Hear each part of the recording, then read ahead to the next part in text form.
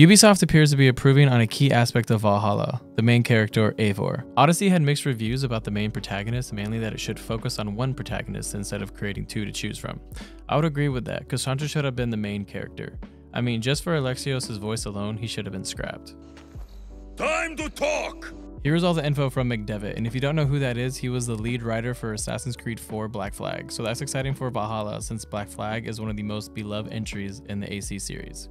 We want our character Eivor to exist in a coherent space and have a coherent personality, so that by the time you get to the end of our game, no matter which little paths you've taken through our game, you always feel that Eivor was Eivor. It's fantastic that Ubisoft is putting an extra focus on Eivor and his or her personality. AC has had some amazing characters throughout the series such as Ezio, Edward Kenway, Connor, and my favorite Altair. Even Desmond was a favorite character of mine and arguably the main character of the original series. Layla hasn't really done Desmond justice yet, and I hope that McDevitt can really make her character shine in Valhalla. In the same video, McDevitt also had this to say: "Whether you choose male or female, and both options are valid in our game, you always feel that Eivor is coherent and complete. And I think the result will speak for itself. There's a lot of cool mystery and intrigue around the character Eivor, and we can't wait for you to dive into that mystery." This is a great quote that leads us nicely into our next segment. Ubisoft is working very hard on the story of Valhalla, and apparently they are trying to revolutionize how the story is told, and not just for the Assassin's Creed series, but for any game. Here's the first part of what McDevitt said in the interview. "We do approach narrative in this game in a very unique way, and I think it'll be one of the standout aspects of the game. The structure of the narrative," he said. "Because the structure of the narrative is different, it relied on structuring story experiences in a way I haven't seen in any game as far as I can think of. This will definitely be a unique story structure for Assassin's Creed fans." Honestly guys, I have no idea what this means. I thought the storytelling through the animus with relatives that were assassins was unique. It sounds like Ubisoft is going all in, and if it ends up working, it could be the most amazing storytelling we've ever seen, whatever it is. Or on the flip side, it could be really awful. I feel like there's no in between on this one. But we learn a little more in the second part of the quote. "But I would even dare to say it's quite unique for any game. I don't think people have experienced a story in quite this way. How we present it to you, how you consume it, it's very unique. It relied on being willing to experiment with a different way of presenting information to players and leading you through the world." So Ubisoft is experimenting in Valhalla with a new, unique way to tell a story. I don't think it's too late for such a gamble in the series either. Assassins need something more, and I believe this is it. If Ubisoft can pull out one of the most epic stories in Valhalla, an AC game that I believe has the most hype of any game in the series, it will be a big win for them in the franchise. A feature nobody saw coming that will be in Valhalla is Flyting. If you don't know what this is, it's basically Viking rap battles. It sounds ridiculous, but these happened during the time period. From the Assassin's Creed Twitter, Flyting, this was something they did back then, both on the north side and also the Saxon side in England.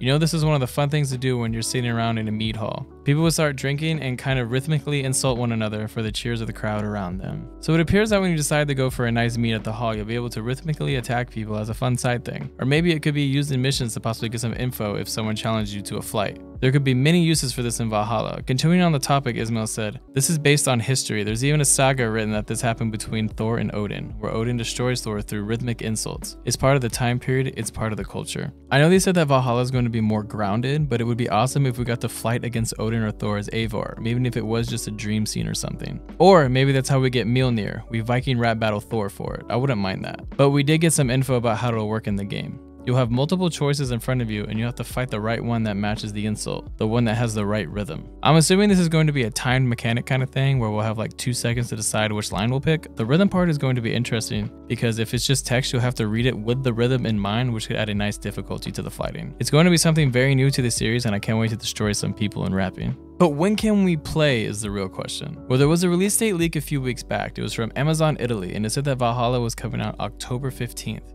But it was quickly changed to December 31st. October 15th isn't an outrageous date either. It could very well fall on that day. If you look back on a few of the past releases, Odyssey came out October 5th, Origins was October 27th, and Syndicate was October 23rd. So the October 15th date could very well be the day. But it's safe to say it will be October, early November as usual. I'm sure during E3 2020 livestream we'll find out. Also, the game on Xbox will ship with smart delivery, where if you buy it on current gen, you will get the free upgrade to the Series 1X, all saves and data. For PlayStation though, they have not released any info about this. Well guys, that's going to be all in this video. In the coming weeks, we should have much more info coming out. Valhalla is shaping up to be a truly remarkable if Ubisoft can nail everything they're appearing to be doing. Let me know in the comments how you feel about the big changes, and don't forget to drop a sub to keep up with all the AC info. Until next time, peace.